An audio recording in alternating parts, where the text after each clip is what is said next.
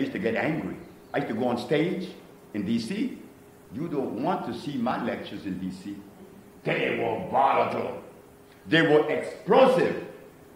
Dr. Sebi, you said we shouldn't drink carrot juice. I would go off on you. I would go off on you. I would practically insult you. I mean, cuss you out. Why would I do that? I used to wonder, why was I so volatile against the people that's in front of me? Why? Because what one gorilla knows, all gorilla knows.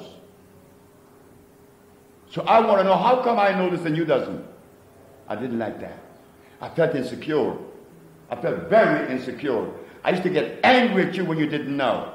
They interpreted like I was angry. No, I was very much disturbed because you didn't know, and you my sister and my brother. The more of us that knows, the safer it is for all of us.